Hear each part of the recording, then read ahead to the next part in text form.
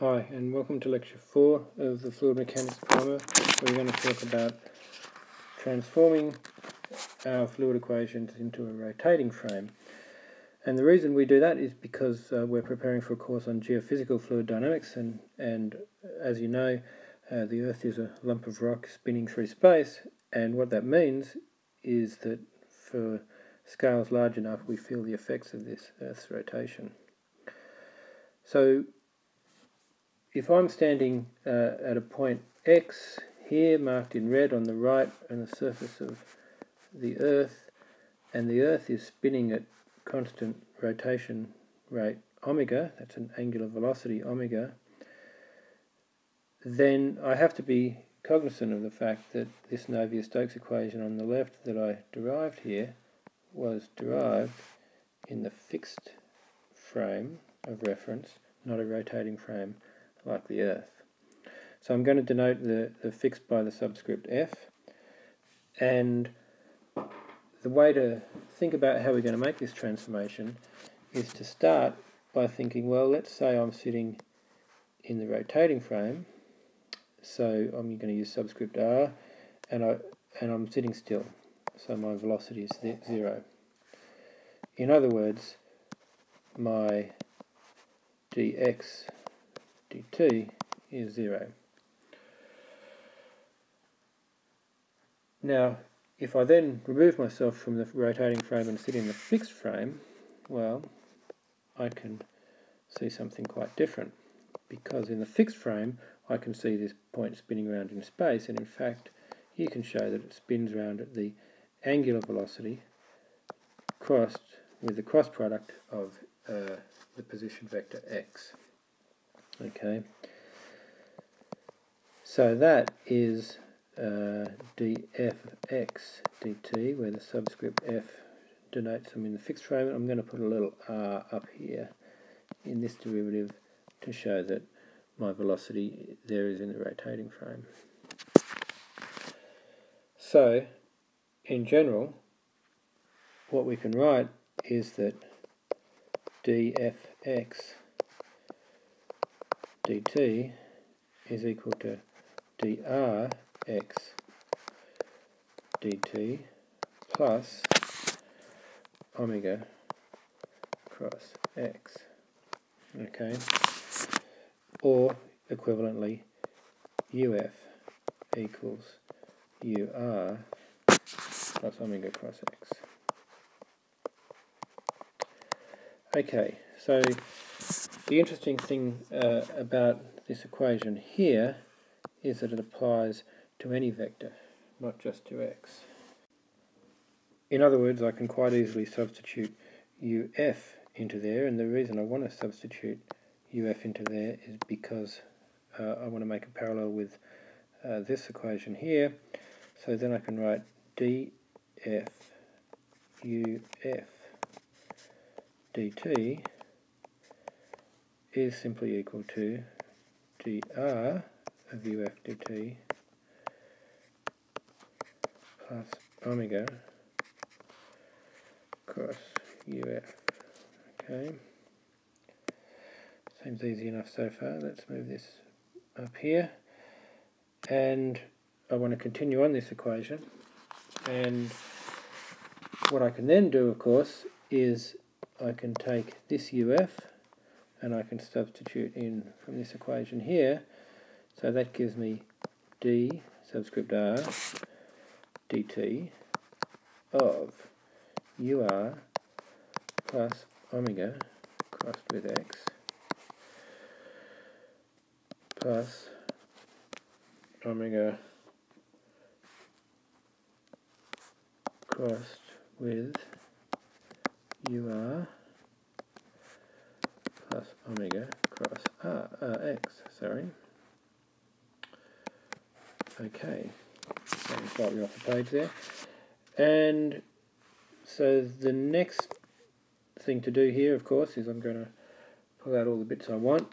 One of the things I do want is I do want my dr dt of ur. Okay, now of course my rotation vector doesn't change with time, So I can pull my omega r out, and this is drx dt, so that's just ur. Okay, and here, lo and behold, I've got another ur, so both of these terms give me a ur, and they don't cancel, they add. And here, I've got an omega crossed with x. Okay. So now I'm actually I'll simplify this first, and then I'm going to substitute it into the Navier-Stokes equation. So we've got a dur dt there. We've got a 2 omega cross ur.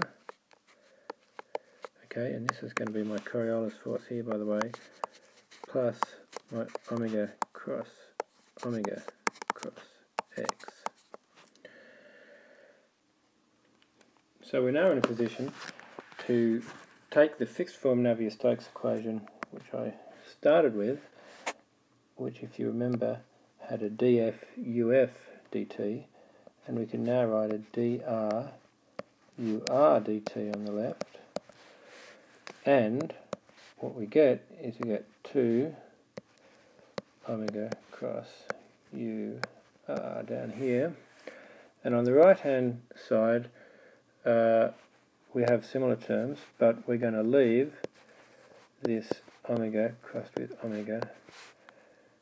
with x term on the right hand side, and we've still got pressure gradients there unchanged, and the viscous term, in fact, it transfers straight over to the rotating frame quite happily, okay, because we're taking the Laplacian of it.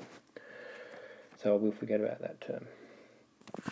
So the last point about this is that this equation here, this term in this equation here, represents the centripetal acceleration. So that's the